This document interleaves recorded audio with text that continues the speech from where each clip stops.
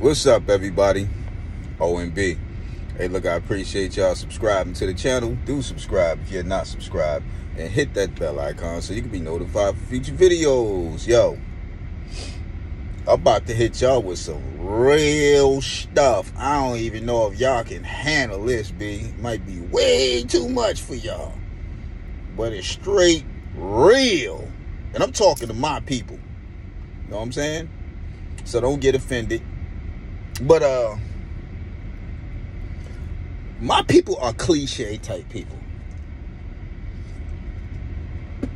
We regurgitate the same stuff all around the United States. Even the people who come here from other blacks, from other places, once they pick up on whatever language you're using, they start doing it. You know what I'm saying?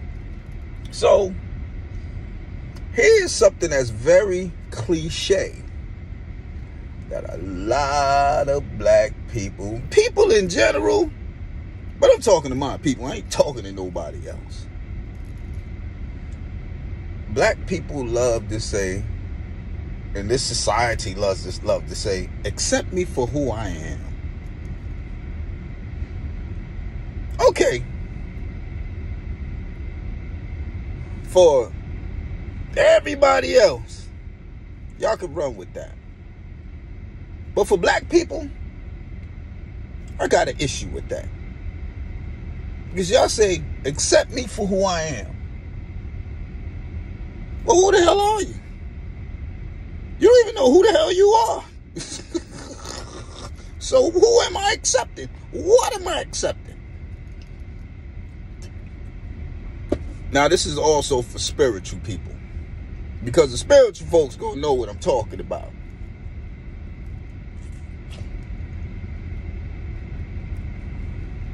When you come into this flesh,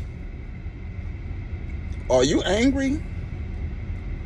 Are you mad? You don't know what none of that stuff is, right? So then, therefore, as you grow up and as you get older, these behaviors are learned. So if you're an asshole or a jackass, whatever one, both, well, you might be all of that. You've learned to be that. So I ask you again, who the hell are you? Because when you come from the essence, you ain't mad or angry. There ain't none of that. You happy as can be. Even when you're growing up. But then as you start realize things and start learning and understanding and starting to get the meanings of these words and watch people behave in a certain way in these situations, you learn that behavior and you become that. Or you might latch onto that and just stick with that, which might be some bull. You know what I'm saying? Which in a lot of times it is. So when you say to me, a person who know better, to accept you for who you are, you're saying that to the wrong person. Because you don't know who you are. I don't know who you are. But I do know one thing. You became what you are. You know what I'm saying?